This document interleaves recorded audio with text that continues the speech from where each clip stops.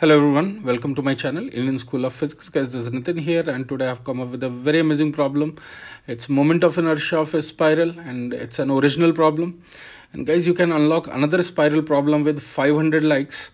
And liking, sharing, subscribing is love. And guys, we have completed 11,000 subscribers. So thanks a lot. You have been doing an amazing job. Thank you. So guys, this video is brought to you by Indian School of Physics and OnAcademy together, and my current courses are INPHO Foundation, and for JEE ADVANCE 2023 Work, Power, Energy and Circular Motion will be starting in this batch tomorrow, and Emerge batch for JEE 2023, in this batch kinematics is starting. This batch is also starting tomorrow.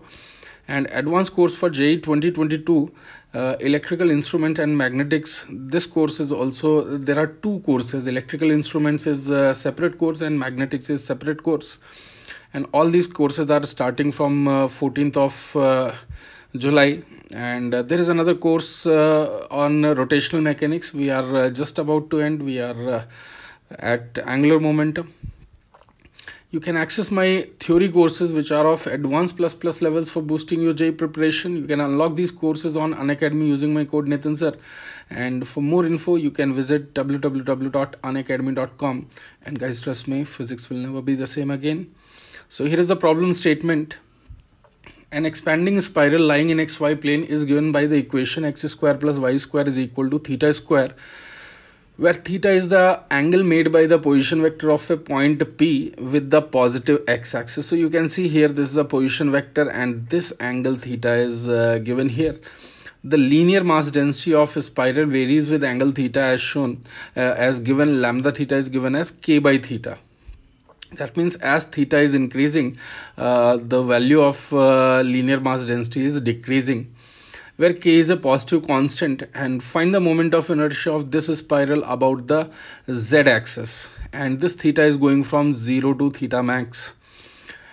Alright, so you can see linear mass density is decreasing, otherwise we will be getting an increasing sequence. So that's the purpose of if I take decreasing, because distance is also increasing. So in that situation, this value of dmr square will not converge to a point and will have infinite value. So in order to decrease that, in order to solve this question, the linear mass density is taken in this manner.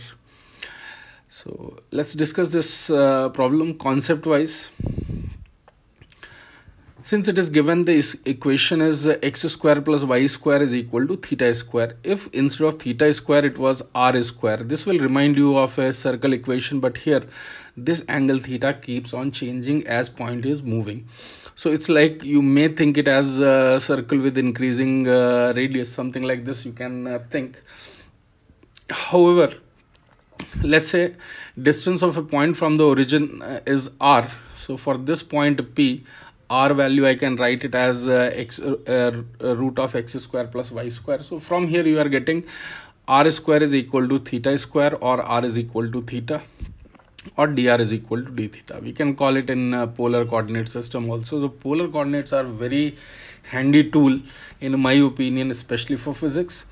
So now here very important thing which you have to notice, and many of you, if you will try, most likely you will be making mistake in this part unless until you are very careful about this.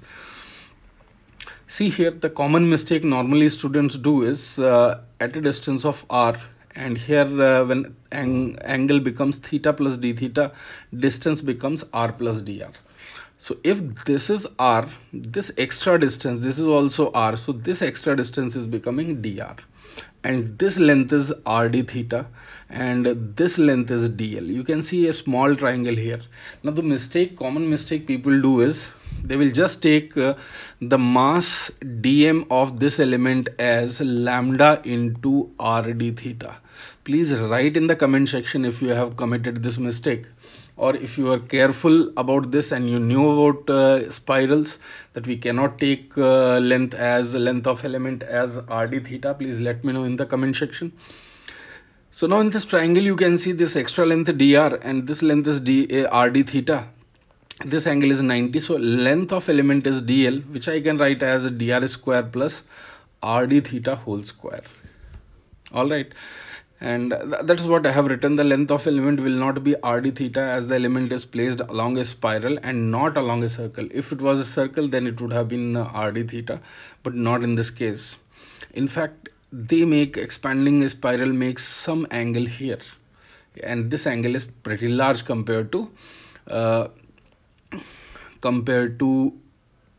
you can say 1 degree or 2 degree, and normally 30 degree, 40 degree, this kind of angle comes. So here now it's very simple. Di I can write as dm into r square, because this about z axis we have to find, and its distance is given as r and this is dm. So dm r square will be the moment of inertia, where dm is lambda theta into dl into r square. So now I'm going to calculate this dl.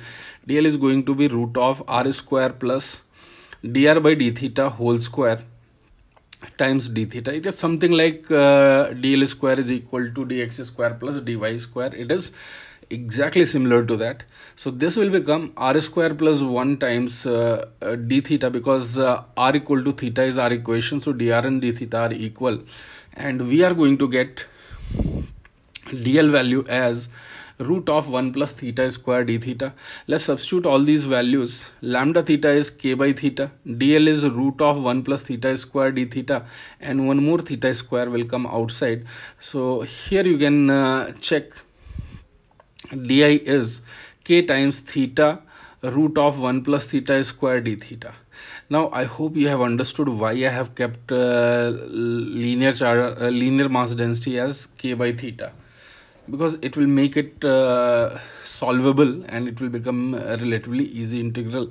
So 0 to theta max is going to be the limit. If they ask for 1 turn 0 to 2 pi, 2 turns 0 to 4 pi. So I have just taken for general theta max. So 0 to theta max, this value, if I just substitute this 1 plus theta square as t square, I am going to get theta d theta equal to t dt. So you can see it's such a nice integral is going to come, k integral t square dt. When I simplify and substitute the value according to the limits, I get I axis as k by 3 1 plus theta max whole square to the power 3 by 2 minus 1. This is going to be the final answer for this problem. So guys, if you have enjoyed this problem and you have learned something in this, please leave a like, share this video with others, and if you haven't subscribed my channel, please subscribe it. I'll be coming up very soon with another amazing problem. Thank you.